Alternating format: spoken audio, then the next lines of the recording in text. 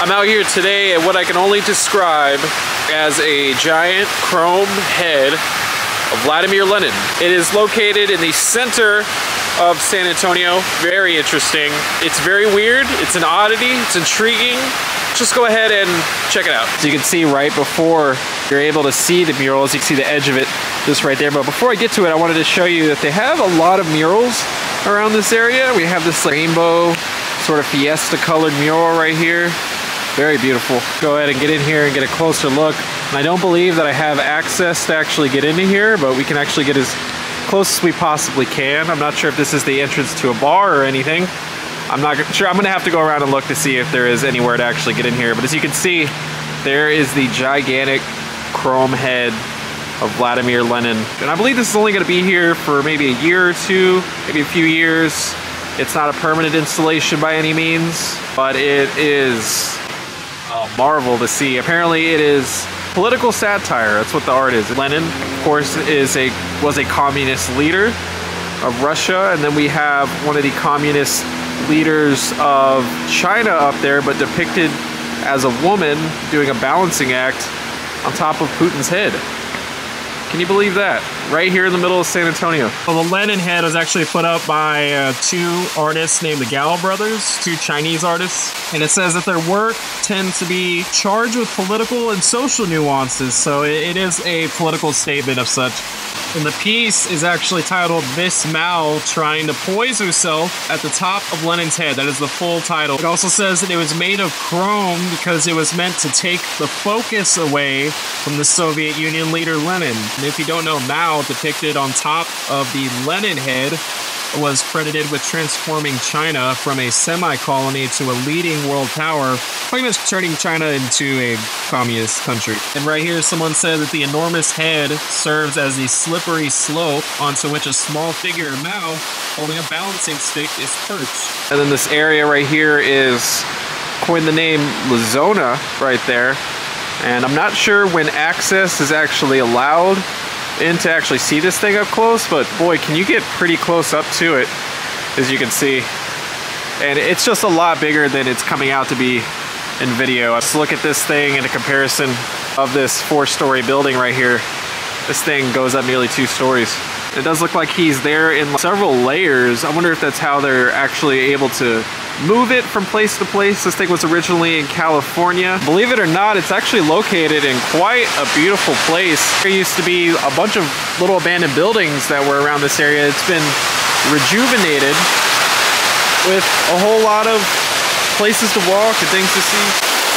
Not sure if you can hear me. What we have right here, a very incredible waterfall.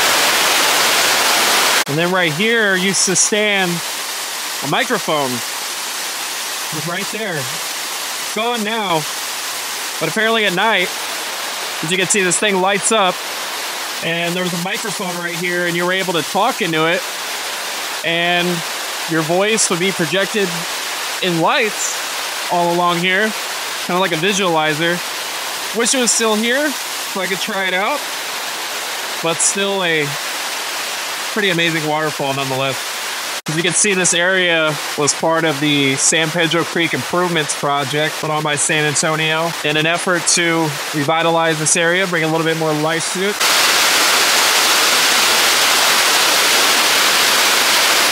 The waterfall and the Lenin Head, just over there, are both located right next to the Texas Public Radio station, just right there. So I'm just going to travel right through this tunnel, and then we can check out what's on the other side. Got some lights just up top right there, and then we have some more murals, artwork just over here, depicting things about San Antonio. This one's about foundation, an art piece depicting collaboration, another depicting separation, another one here, I believe it says mundation, just over there on the left, depicting some streets and things of San Antonio. And then coming on down here for the last one, another one that depicts restoration of San Pedro Creek. And this whole area over here is considered the San Pedro Creek Culture Park. As you can see, there's quite a bit of artwork depicting some of San Antonio's history over here, and definitely a lot to see if you do come down here. As I'm leaving down from that tunnel, I walk through into another tunnel. Ooh, whoa, look, the water is like right at the edge of where I'm walking here. Like, just look at that. Wow, this area is quite beautiful. A lot of paths and walkways. Oh, there's some ducks right there too. Look at this. Hey guys, what y'all doing? Hey, oh, I don't have any food. I hate to be a tease over here. I just wanted to get a shot of y'all. Oh, he's very friendly. Hey. Oh, look at this dam over here. Dang. As you can kind of see how the dam functions here. This lifts up to restrict the water flow, and then I guess it lifts down to let more water out. That's how a dam works. You can get kind of a better shot there in the dam. Pretty neat. I would like to actually see that running. I want to see it come down and see all the water flowing out. That'd be pretty cool. And as you can see, this pathway goes on for quite a bit. Makes for a lot of really cool photo ops if you're trying to get some. It's a very quiet, nice area, a town, if you're trying to get away from a lot of the hustle and bustle of the city. I know it took me a long time to get down here. As you can see, the city is undergoing quite a bit of construction. It's pretty constant out here. If you're familiar with Austin, you know that Austin is littered with cranes everywhere. San Antonio's becoming quite the same. And then right here at UTSA, which is right along the water, they have some more artwork just along the sides of the building there. There's like a drone flying right there. There it goes. There's some like artwork right outside of UTSA. Wow, it's like rusted metal all along. Got like two balls and a cylinder, some sort of curved piece right here. There's a better shot of it there.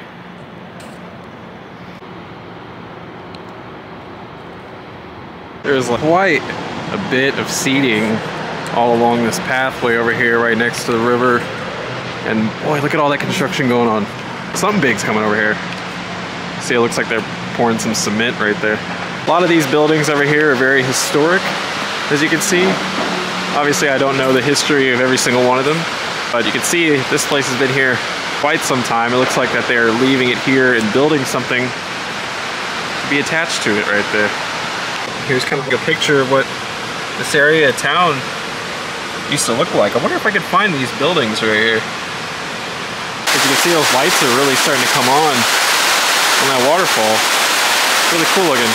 We'll just get one more quick side shot of that Lenin Head right there. It's such an interesting thing to be in the center of San Antonio.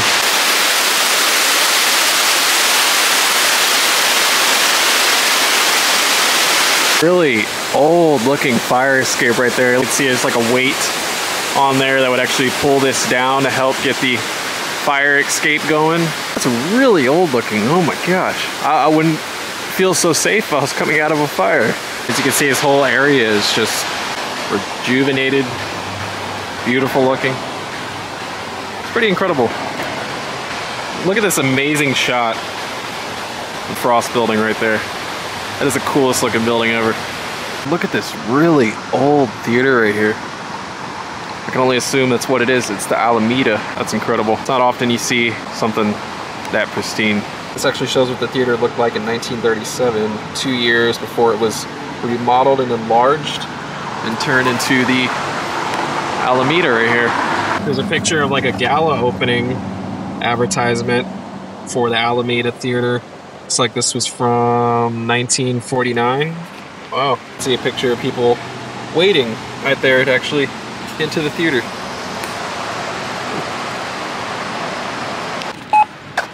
Wait. Walk sign is. God, that theater looks even better from far away. That is so cool. I want to go inside. That was pretty cool. There's a lot of interesting things to be seen along San Pedro. I'm gonna have to come back and get video of just everything from the beginning of the creek all the way down to the end. I think there's a lot of stuff that's very video worthy. So another video idea in the works here. I'm really excited to do that. If you made it to the end of the video, you're a champ. You're one of my real followers. I really appreciate it. If you liked the video, like the video. Really helps with moving my video up the rankings. I'd really appreciate it. And if you want to see more videos like this, hit the subscribe button, because I make videos all around San Antonio. I plan to venture out outside of San Antonio. I do theme parks, roadside attractions, trying to find some more abandoned buildings around here, but I feel like I've depleted all of my options at this point, or some of them are just not accessible. But thank you guys so much for watching, and with that being said, have a good day.